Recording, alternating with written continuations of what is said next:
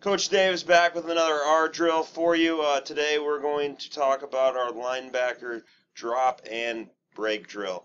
So essentially, alright, I'm either going to take a 3-step or 5-step drop from the shotgun. This play comes in a little quickly, but they are going to make their zone drop based on my step.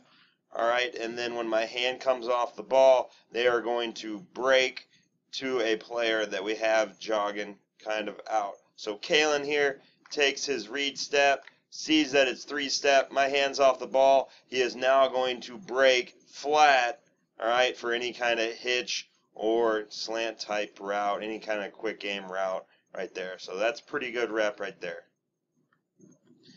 Alright.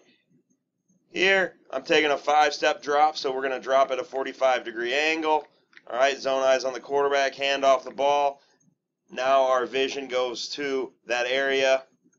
This guy's running a route, and we break up on his hip here. So full speed. And that is our drop and break drill.